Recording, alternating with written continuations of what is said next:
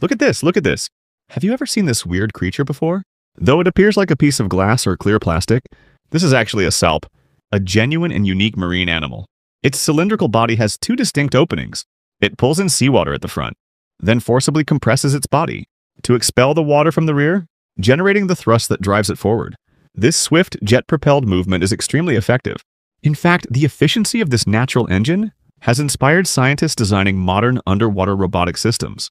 Inside its transparent structure, the salp constantly creates a fine mucus net.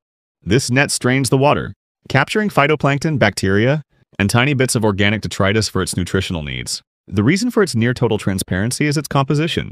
It consists almost entirely of water and simple, jelly-like tissues, removing the need for dense, opaque support structures, like muscle or fat. Interestingly, salps employ a singular method of reproduction.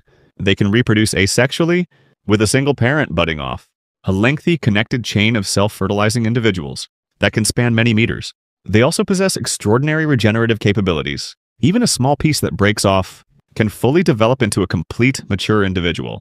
Truly one of the ocean's most baffling creatures.